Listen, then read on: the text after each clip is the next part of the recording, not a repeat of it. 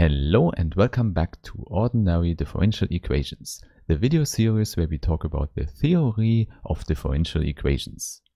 And in today's part 11, we start with the groundwork we need to show the existence of solutions. In particular, this will be the so-called Banach fixed point theorem. However, before we start with that, I first want to thank all the nice people who support this channel on Steady, here on YouTube or via Patreon. And as always, you should know, as a supporter, you can download all the additional material for all the videos. Okay, then let's start with the topic of today by considering our standard initial value problem as always. So it's a system of differential equations together with a starting value. And in the last video, we have discussed this initial value problem for a function v that is locally Lipschitz continuous. And there we found out that we have in fact a uniqueness property for the solution of this initial value problem. In other words, there is at most one solution x that satisfies both equations here. And now of course it would be nice to also show the existence of this solution. So the question is, how can we find solutions for this initial value problem? And one idea for that, you might already expect, is to integrate the differential equation. So let's say we integrate both sides from 0 to t. This means we need a new name for the variable in the integration, and let's call it s. Hence on the right hand side here we have v of xs. And of course also ds. Okay, and since we have the derivative of x here on the left hand side, we can use the fundamental theorem of calculus. This implies this here is simply x of t minus x of 0. However, x at the time 0 is by assumption given as x0. Therefore, this whole calculation implies that we have a formula for the function x of t. Namely, it's given by the point x0 plus the integral of the function v. So not complicated at all, and this is indeed our solution of the initial value problem. However, this does not help so much because the solution x we find on the right hand side here again. Hence, it's only an implicit formula for the solution of the initial value problem. However, it definitely helps us for showing the existence of a solution. And in order to do that, we have to give a name to the right hand side here. And let's do that with a capital phi. And the input for this map phi is a function x. In other words, it gets a function x and the function x comes out again. Indeed, this is the crucial thing here to note. We have to put in a function and we get a function out again. So it's a more complicated map, so let's write down a definition for it. For this, you have to recall that x is a function from R into Rn. Hence, our capital phi now is a map from the function space, which we can denote by a curved f, where the input of the function is R and the output is Rn.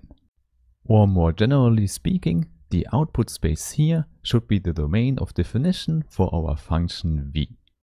Okay, and now phi maps any function from this function space to another function from the function space.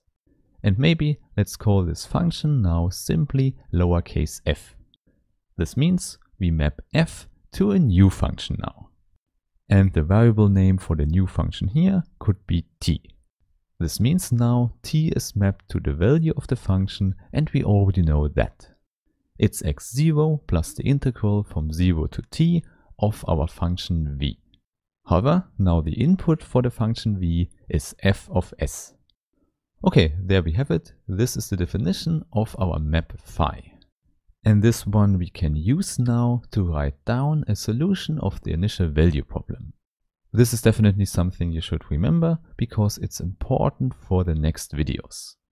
Namely, a function x defined on the real number line is a solution of our given initial value problem if and only if phi of x is equal to x. And this is what we call a fixed point equation because the function x is a fixed point for the map phi. This means we have translated our problem. In order to find solutions, we can just find fixed points for the function phi. And there it turns out that we can just apply very general results about fixed points. In particular, here I want to apply the so-called Banach fixed point theorem. Therefore, for the end of this video, we will just state this important fact.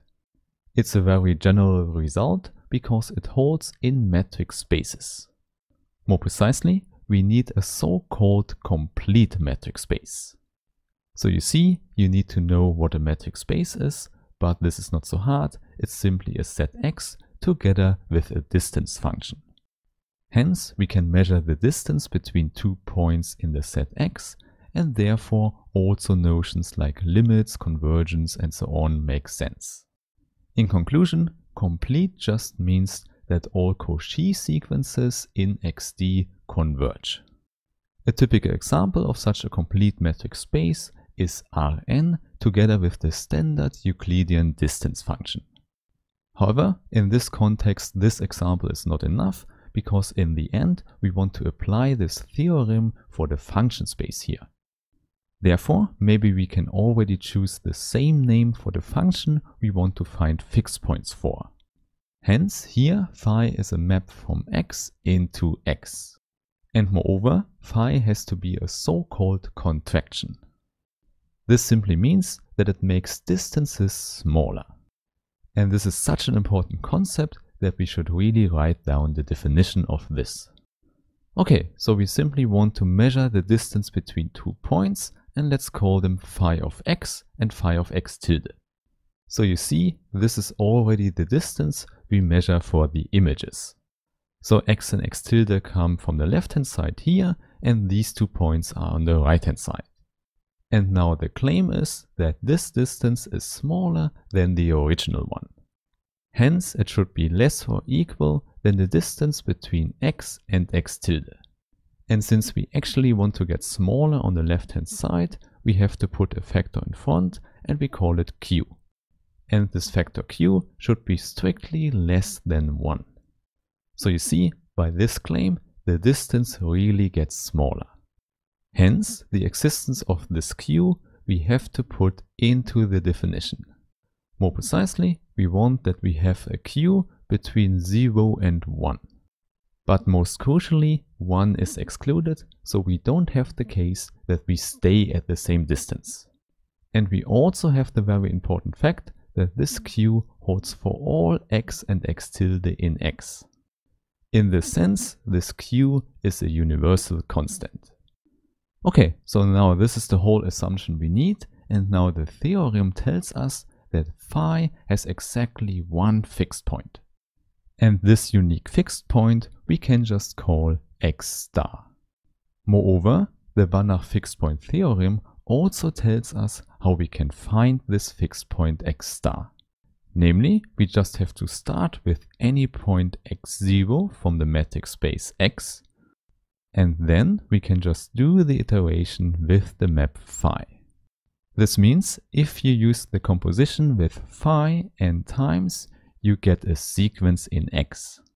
And this sequence is a convergent one with limit x star. In other words, by using this iteration, you can approximate the fixed point. In fact, I can already tell you that this iteration is the whole idea for the proof of this statement. Hence, the proof is not so complicated and maybe something we can do in another video. However, first in the next video, we want to apply this nice theorem to our initial value problem.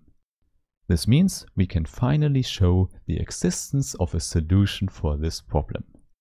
Therefore, I really hope we meet again and have a nice day. Bye bye.